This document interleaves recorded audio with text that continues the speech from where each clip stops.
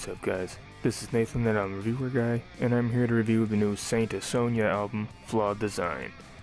This is the sophomore album from the Canadian-American rock supergroup. It's been 4 years since this band burst out onto the scene and released their debut album. They've had a lineup change or two since then, but they're back with a brand new album. While I thought their first album was solid, it felt like the group was still trying to find their footing, and it sounded like previously unreleased 3 Days Grace material. With this release though, they try to think a little more outside the box, at least for portions of this record. They don't exactly reinvent the wheel, but they're trying a couple different things. There are a number of collaborations on this disc.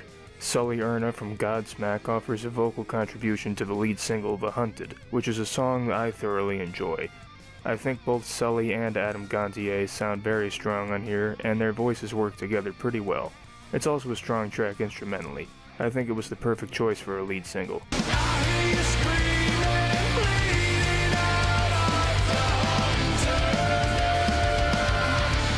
Sharon Dan Adele of Within Temptation also has a guest vocal appearance on Sirens. She also compliments Adam well, and I like the little symphonic nods they add in this track. Nothing too extravagant, but just enough to make it sound a bit different.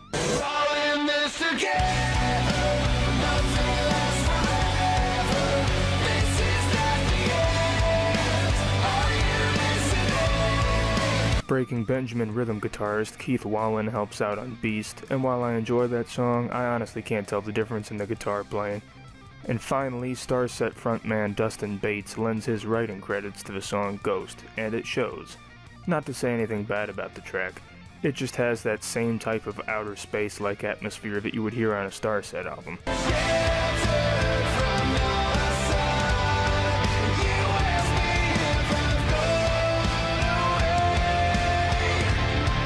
The album starts out strong, but it loses quite a bit of steam toward the back half. It's a solid effort as a whole, but most of the album's strengths lie within its first half. Some riffs sound like they're being recycled on this disc. For example, the opening to Beast sounds oddly similar to the opening riff from The Hunted. Other than that, the two songs are differentiated well enough. I know I said they were trying new things on this album, and they do that, believe me. They do, but there are still some songs that sound like old, watered-down 3 Days Grace music, like The Fallen and Another Fight, and the closing track, Martyrs, just feels very dull to me. Like I said, most of the album's strengths are in the first half. All the times that I held my tongue, so you'd feel fine. It all comes back to haunt the one who poisons inside. Flawed Design shows promise. It shows that Saint Asonia are capable of moving forward and incorporating new elements into their music. There are some good heavier instrumentals on here, and Adam sounds strong on this disc, probably the best he's sounded in years, but it feels like they didn't want to take these new concepts all the way, and that's where the album suffers a bit. Overall, I give Flawed Design a 6.5 out of 10. I may have scored their debut a little higher when I first reviewed it, but to be honest, I've only gone back to a couple tracks since then. I'd say the two albums are almost on par with one another. Thank you guys for watching the review. Don't forget to like, comment, subscribe, and let me know what you think about this album. You can follow me on my social media links in the description, and check out some more videos and the gimmick on screen.